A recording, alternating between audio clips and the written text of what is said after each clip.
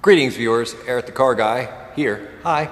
Back again with another repair video for you. I know you're going to like this one because this is a 2001 GMC Sonoma. Lots of you ask me about GM repairs. And this one is getting an engine, and you really like it when I replace engines and stuff, especially trucks.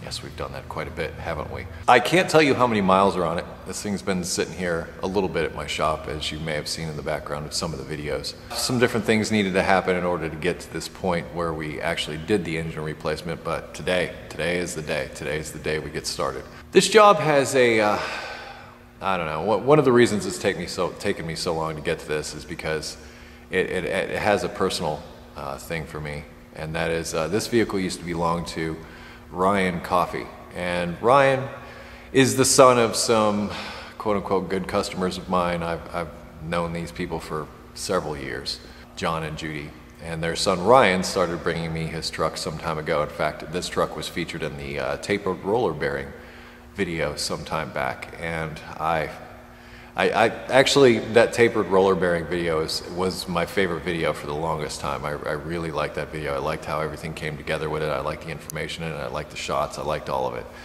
That was the Sonoma that I did that work on. It was a little over a year ago that Ryan succumbed to cancer. Ryan had a diffuse intrinsic pontine glioma, DIPG as it's called, and it was a somewhat aggressive form of cancer, and he lost his life, like I said, a little bit over a year ago. And I liked him. I liked him a lot, and I do miss him. I miss him a great deal. But I was actually honored when his parents came to me and asked if I could put an engine in this Sonoma for them. So that's what I intend to do today. And you know, I'm going to be sad to see this one go, because in a way it's kind of been a reminder of Ryan for me having it here. But his parents are looking to get it back on the road, and you know, have it as a little reminder of their son. And I would want the same thing. So this whole video is dedicated to you, Ryan, wherever you may be. And you know, if I need a little help reaching some of those bolts that I can't quite reach or whatever, I'm looking for a little bit of help from you, man. But let's get started on this series of videos of this engine replacement on this 2001 GMC Sonoma with a 2.2 liter engine. When I get the thing back together at the end, it has one of those digital dashes. I will give you the mileage at that time. So if you don't see it in this video, you may see it in one of the later videos. So please don't berate me too much for not giving you the mileage right off the bat.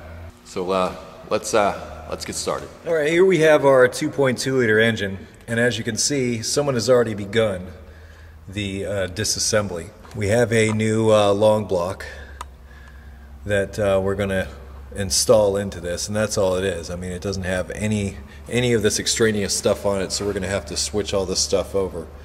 But they've already removed the fan, the crank pulley, the fan shroud, all this stuff in the front.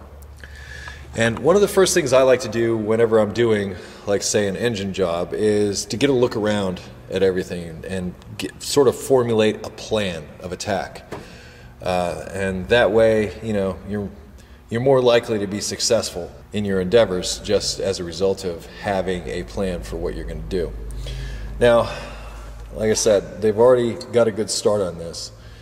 And I think looking at this, well, one of the first things I'm going to need to do is, I don't know if I'm going to remove the hood or not. I might just leave it on there, because I might just be able to push it up far enough to where I can gain access to the engine. That would be just Jim Dandy, in my opinion, rather than having to take the hood off. Taking a hood off by yourself can be somewhat challenging. And it looks like it's, to be honest, it looks somewhat, I'd have to get down inside this cowl here in order to access. Looks like there's a fastener right here. So if I'm able to just open this up a little bit more, I'll be happy with that. I'm going to leave the air conditioner intact. I'm just going to take this whole compressor assembly and then lay it on over here someplace out of the way. I think I'm going to start by raising the vehicle and draining the radiator. I'm going to remove the radiator altogether. That way I don't risk bashing into it while I'm lifting the engine up out of here. Now, this truck has a manual transmission. as you can see here. And I'm debating on how I'm going to handle that. I'm going to get up underneath here and get a good look at it, but well, actually, why don't we do that?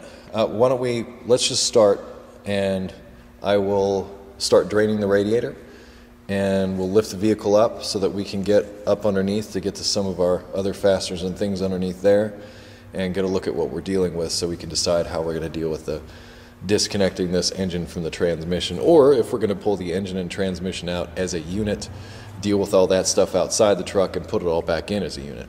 Haven't really decided that yet, but let's get underneath and get a look at what we got.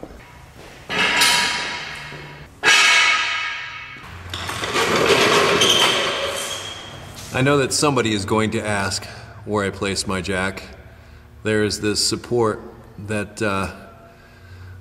connects the front suspension to the frame of the vehicle. I'm gonna just jack it up right in the center of that and place my jack stands up under the frame. One thing that's nice about working on some trucks is some of them have a full frame like this, so it's really a no-brainer where to place your jack stands. So when I place the jack stands, I'm going to be putting them right up under here, under this frame.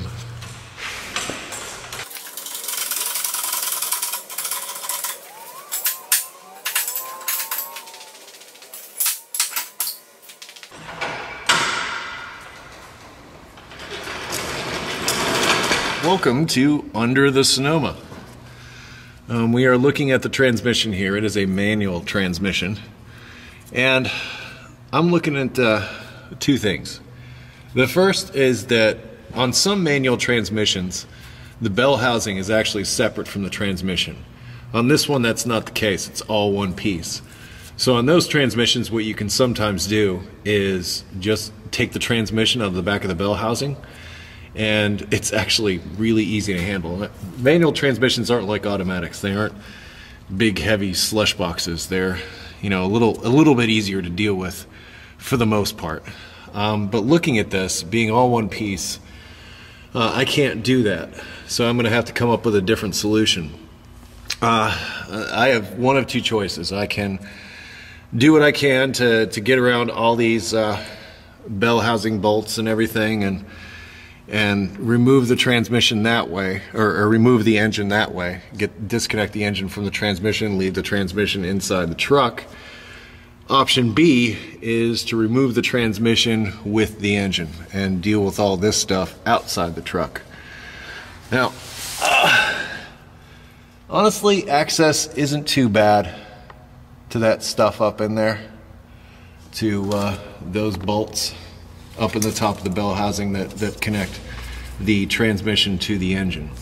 One other thing to note here is this is the feed line to the slave cylinder. This is basically for your clutch. The slave cylinder activates the throwout bearing and engages and disengages the clutch for you. Now this is looking like it's all one piece, maybe. I've seen this type of thing before. It may be multiple pieces, I don't know. I won't know until I get in there. But if I left the transmission in the vehicle, I wouldn't have to deal with that. However, if I go to take the transmission out of the vehicle, well, I am going to have to deal with that. So in order to take the transmission out with the engine, I'd have to be concerned with where the shifter linkage goes to the floor. I'd have to disconnect that. Looks like I got a little bit of wiring here. Looks like I got some fuel lines that are attached up in this area that go to the engine. But I'm kind of grateful that this is a two-wheel drive rather than a four-wheel drive. I'm also grateful that it is a four-cylinder instead of a six-cylinder. I have dealt with these medium trucks from GM with the six cylinders in them, and they are nowhere near as easily accessible as the stuff is with this four-cylinder. So I'm kind of grateful for that. So now we're faced with that decision again of either taking the transmission with us or leaving it here and just disconnecting our engine from the transmission and dealing with stuff that way. That's a tough choice, if I'm honest. But there's a fair amount of stuff to disconnect. There's one of our engine mounts right there. Got another one over here. they don't look too bad. That one looks more accessible from the front. This one looks fairly accessible from back here. It's all pretty straightforward stuff, really. I'm not seeing anything that's looking like too much of a surprise, but I'm still on the fence of whether or not I'm gonna pull this transmission with the engine or just leave it in here and deal with it that way. So I'm going to drain the engine oil, and I'm also going to drain the radiator simultaneously and think about it. Backing them in. A couple of things I want to mention here, as long as we're under here, is that one, I put on my safety glasses, and the reason for that is whenever you're working under a vehicle like this, there's a potential for stuff to fall down in your eyes. Personally, I hate that, so I strongly advise you to get some safety glasses. But the other thing that I'm going to do while I'm draining the oil and the coolant is I'm going to soak the exhaust studs, bolts, whatever, with penetrating oil. That way the exhaust comes off a little easier. Getting the exhaust loose is probably going to be one of the most challenging parts of the job, believe it or not. So you want to make sure that you're able to disconnect from that. Getting the coolant out may prove to be a bit more difficult because that right there is the petcock in order to drain the coolant out, but it's looking like it's some strange configuration, or maybe somebody broke something off of it. I'm not sure which, but truth be told, I can just as easily remove the lower radiator hose and I'll accomplish the same task. You can start by taking the overflow tube off. Alright, my bucket's in position up under all this stuff. Little trick I used to break hoses loose from their mounts. It's like we've got Dex Cool in here. That's why it's orange like that. I get my upper hose disconnected.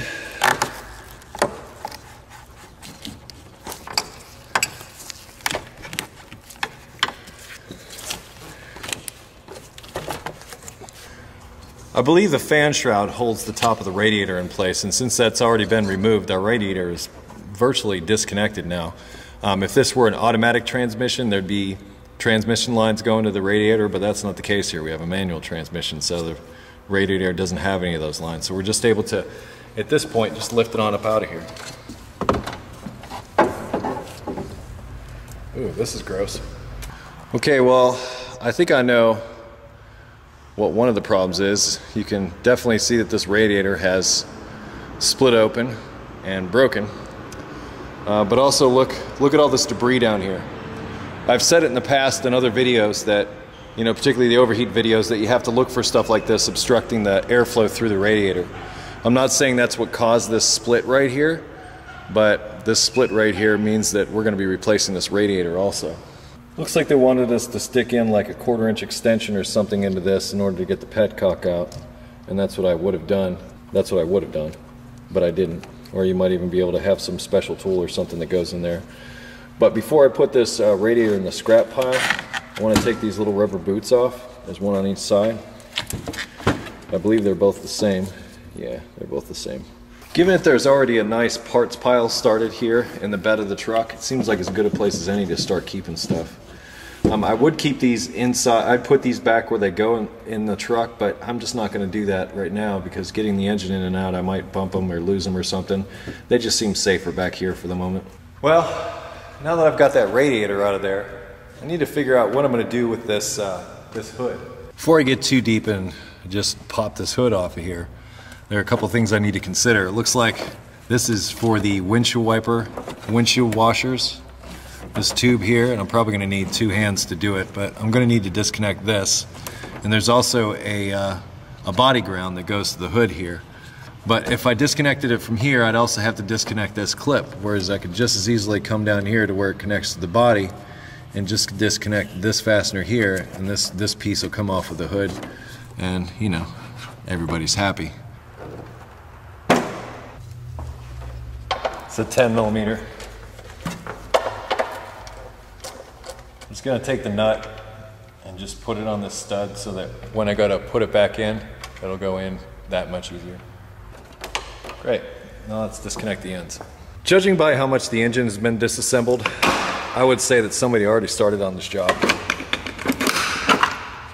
I say that because I believe this is also held in underneath when at the moment it's not.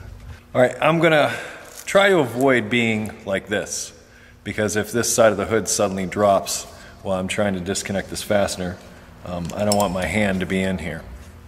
So I'm gonna go in from this side. These are both 13 millimeter. I'm gonna hold with my wrench and come in on the other side with my ratchet. Also want to be careful at the bottom of this windshield here, because if I'm not careful, I could crack the windshield, and that would not be a good thing.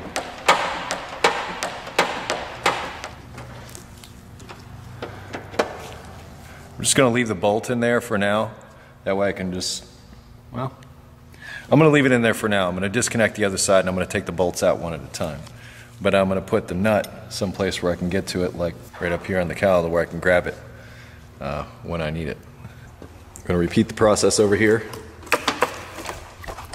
Sorry. Now I believe I can take this bolt out. Actually, I can take it out and it's just resting there. That's a good thing. I may not be able to do that on the other side, but I'm gonna attempt to do it on this side. I'm just gonna take my bolt, stick it up there on the windshield wiper.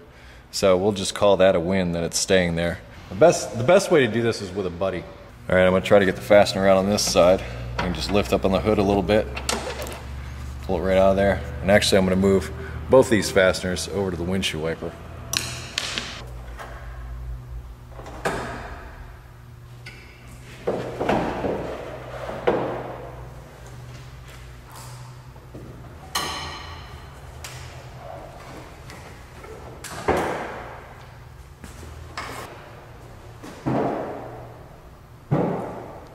It's like the whole world opened up. Well, looking around at this, it looks like, well, I know I'm gonna have to take the AC compressor out, so I think I'm just gonna start with that. Looks like we've got a couple of 15s maybe down here that hold the compressor on. But first, let's disconnect the clutch. Would this be easier with two hands? Yes. Would it be nearly as exciting video? No.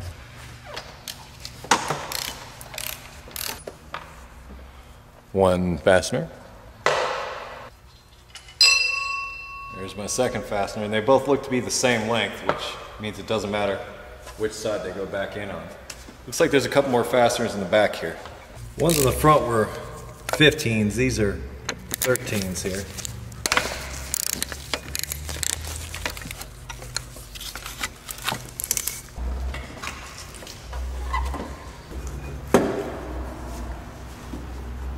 To make things easier for me, I do this sometimes. I'm just gonna thread these in to where they go. That way I'll know where they go. I'm actually gonna do the same thing here on the compressor. Just gonna thread them in a couple of threads. When you're doing engine jobs, you got a lot of fasteners to deal with and you're not sure where they all go at the end of the day. I mean, I can't remember where everything goes. So I usually try to do little tricks like this so that it makes it easier to put together when I'm done. And as long as I'm over here by the battery, now that I'm thinking about it, I probably should have started this video and said step one should be disconnecting the negative battery cable. I disconnected the negative battery cable on this some time ago, but this prevents like arcing or any kind of problems that could come up while you're taking all this stuff apart. So it's like putting a patient to sleep. Just with big jobs like this, disconnect the negative battery cable to start with. Another thing that's gonna need to come off is gonna be this power steering pump. I'm gonna wanna leave it and its lines in here. So I've got a little zip tie there. There is a fastener that's up in behind here, right here. Feels like that one's a 13 millimeter. And then there'll be other ones that you can gain access to from inside here. That's kind of why there's these holes. Imagine there's a third right there. So we'll get rid of those, and we should be able to slide the power steering pump on up out of there and get that out of our way. All right, I'm going to start with this difficult one that's in the back here.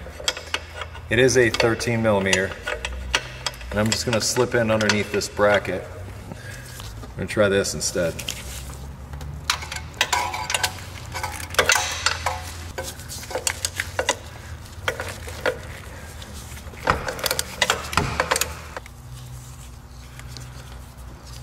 There we are.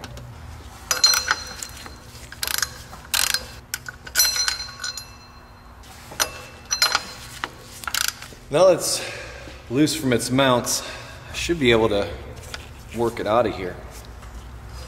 Unless there's another fastener somewhere, which I'm getting the impression there just might be, and there is. All right, I'm going to use this 1/4 inch ratchet with a 13 on it to sneak back in here.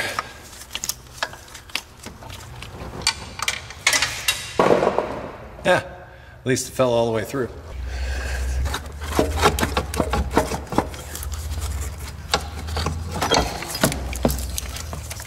Found a nice home for the pump right here. I've taken the bolts of the power steering pump and grouped them all together up here on the windshield wiper. So as we're taking things off, I'm thinking this part of the air box. Looks like there's just a flathead screw for a hose clamp right there. Looks like there's a 10 millimeter here. And I think, yeah, there's a PCV hose back there in the back that needs to come off.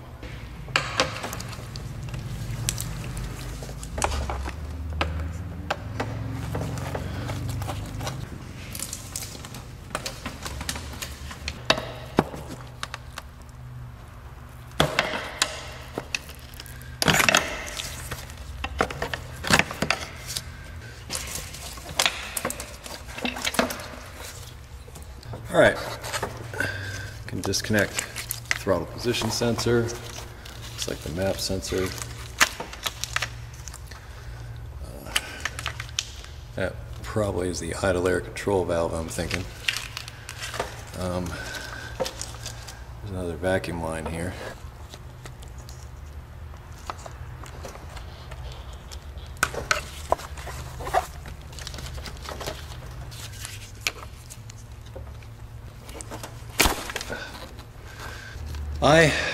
I'm going to have to remove this intake and swap it over to the new one anyway. I'm actually thinking what I'll do is I'll just remove the fasteners for the throttle body and just remove the throttle body and just lay that over to the side over here. There's 4 fasteners for this.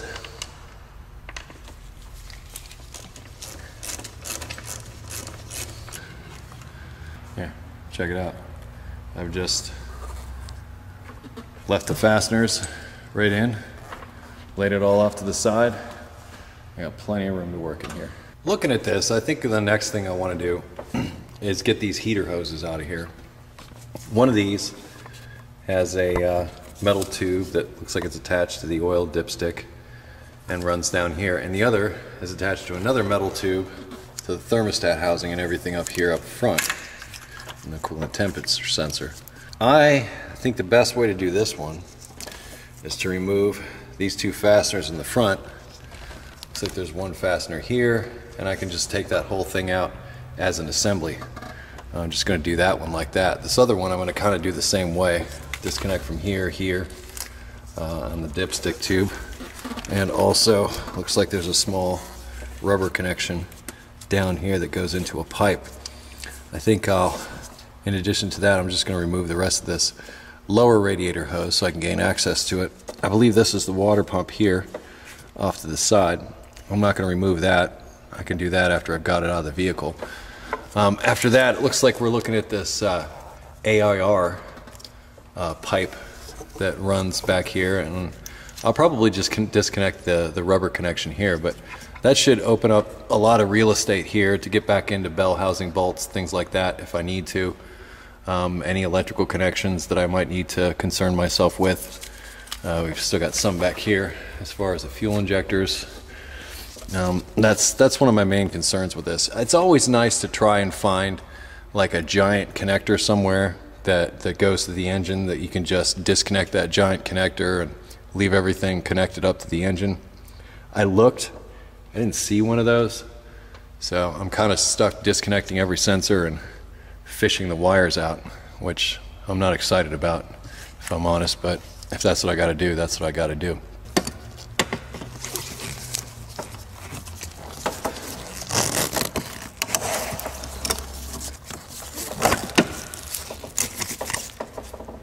I love these pliers. Perfect for things like this. Now, when you're breaking hoses loose, you want to sort of work them back and forth. But be careful, because this may be plastic. Oh, sorry. This may be plastic or brass going into the heater core, both of which could be very brittle, break, or bend.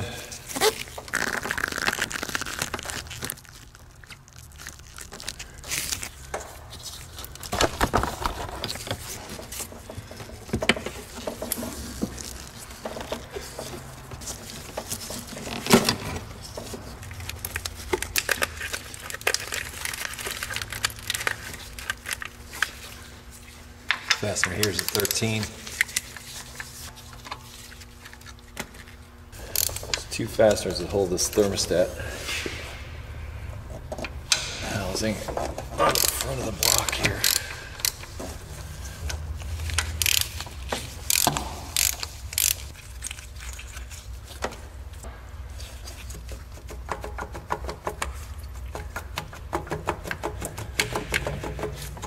Looks like the ignition wires are also attached. I'm gonna take the ignition wires out.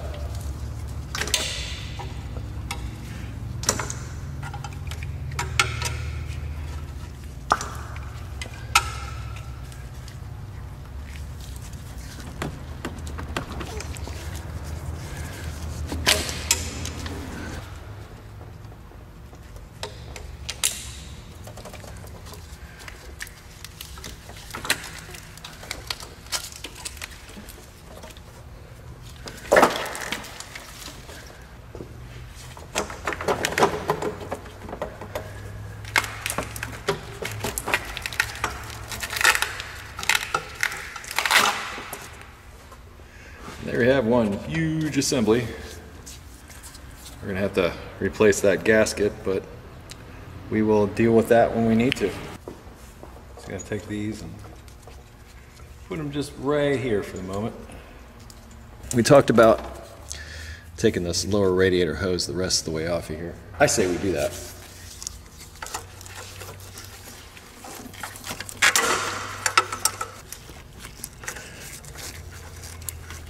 Never have trouble with a clamp like this. Silicone spray. Silicone is the best thing to lubricate rubber with.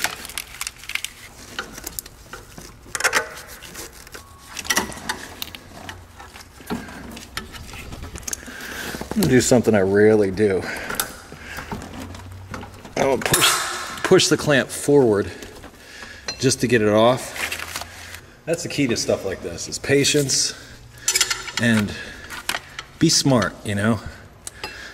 If you're getting beat up by something, try something else. Huh. That's funny. Somebody in their infinite wisdom put a little bump on this, which is why I was having so much trouble getting this clamp off of here. And I'm going to have to unclamp it in order to get it past that, or compress the clamp in order to get it past that bump there. That wasn't cool. Or, you know what? I'm not even going to bother. I'm just going to leave it there. And then when I put the hose on, I'm going to pull the clamp back up in the opposite direction. That clamp's obviously not going anywhere. Work smart, not hard, people. Things usually go back together a lot easier than they come apart. They do make a nice tool on a cable that works good for dealing with hose clamps that are positioned like this, but I found that I smack them around with a pry bar and get them where I need them to be usually.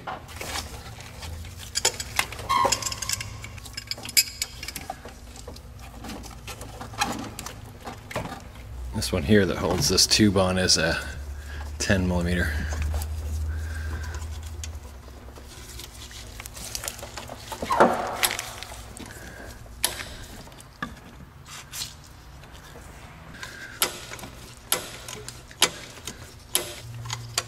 There we go.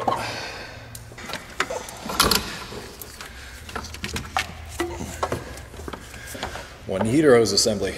Yay. I think now's a good time to disconnect this AIR tube. Silicone spray. Hopefully that'll make the clamp move a little bit easier.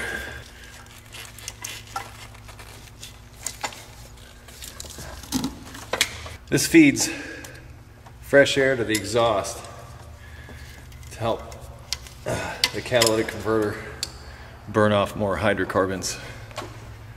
Well, in this case, it looks like they're running it right into the exhaust manifold to keep down hydrocarbon emissions. Add a little bit of air to unburned fuel. If it's hot enough, it'll just burn. You won't have to worry about it. Clamp here. Undo.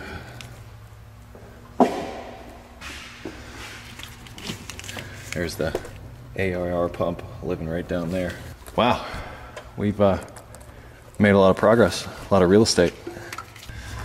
So I guess my next trick is to try to figure out where harnesses are going and how I'm going to handle them.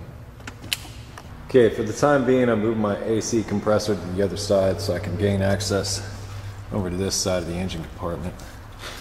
Looks like we got what looks like a ground cable and another cable that is attached to the intake manifold here with this 8 millimeter fastener.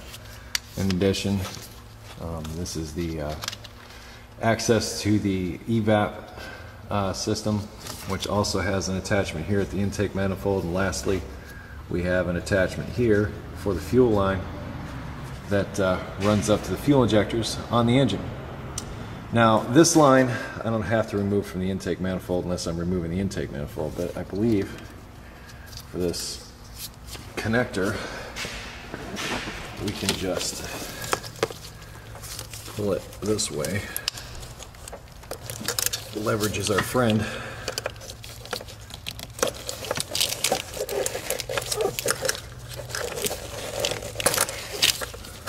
Okay, and that's just going to hang there. This is a quick connect fitting, so I'm going to have to get my tool, put that down in here so we can get past the retainer. Once I do that, we'll be able to push the fuel line back, disconnect the fuel line, move on to other stuff here. Now, I just noticed that I could very easily disconnect one of the main connectors going to the alternator, so I just did that. And there's one more connection here on the back, which would be very difficult to show you, but I'm feeling what feels like, no, maybe that's a, not sure if that's a 13, feels like a 13 that's going to that main red wire coming off the back of the alternator. So I'm going to disconnect that as long as I'm here before I go grab my tool for the fuel line. I was right, it was 13.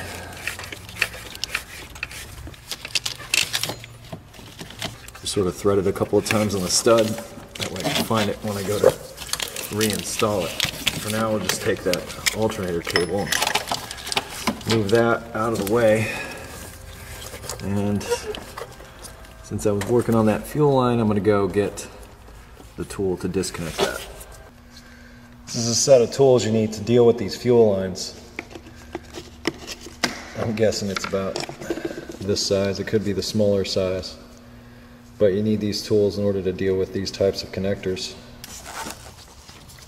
And all you got to do is get the tool on there, push it down in. You can pull the line up sometimes so that it'll fit down in underneath there. Once it's under, you should be able to, there we go, disconnect that fuel line. And all you got to do to put it back on is just push the line back up on there. Well, we get rid of this connection for this cable here, 8 millimeter.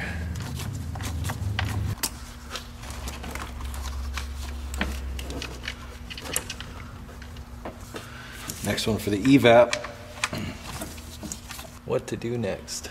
So I've been thinking here about how to deal with the wires and everything that are on this engine, whether it would be easier just to take the intake manifold off to get to everything underneath, or I'm actually thinking of removing the alternator and seeing if I could get in through there.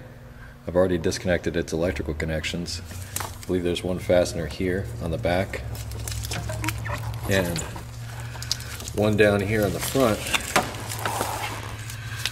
I think once I've disconnected those, I can remove the alternator and I'll have access to a lot of whatever these things are going to underneath. At first I thought this fastener was a 13, but no, it's a 15. So yeah, if you're an engineer, do things like this. Just find ways to make it more difficult to gain access to the stuff that you need to get to in order to perform a given task, like say removing an engine.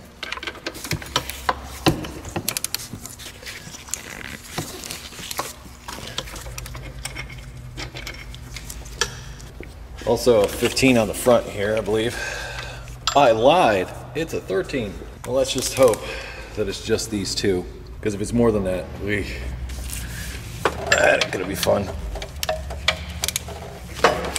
I get the feeling that there is at least one more. I find it hard to believe that they would make it so accessible. What would be the point of that? No, there's someone else somewhere. I found it on the back side, right about here. There's another brace that is holding this guy in here. To me, it feels like a 13.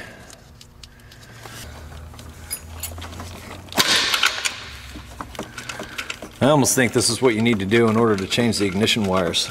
Not pull the engine, but ignition wires are routed to the coil packs, which are down on the back of the block here. So in order to route those wires, might have to get a little fancy. If I can, I'm going to replace these wires since we got the opportunity.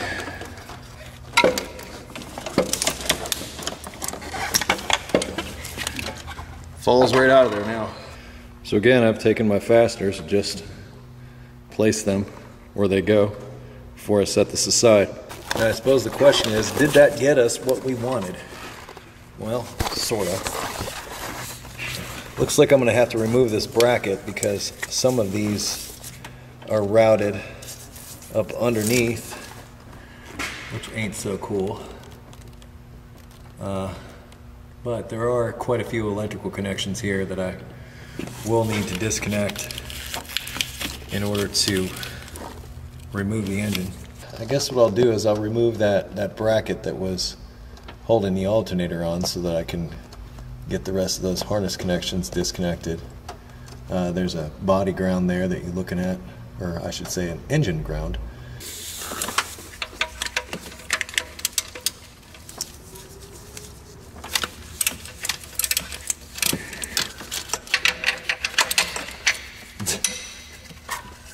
That's just silly. The bottom one's 15, top one's 13. It's almost like a German car. They like to use like a different size fastener for everything.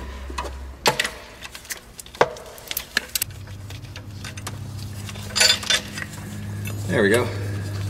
Bracket removed. Remember now, the small fastener goes up top. This engine ground, part of this harness, I know it's got to come loose. I think it's a 15 millimeter.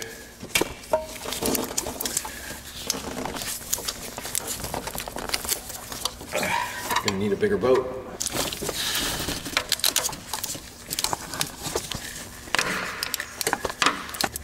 Now, despite the fact that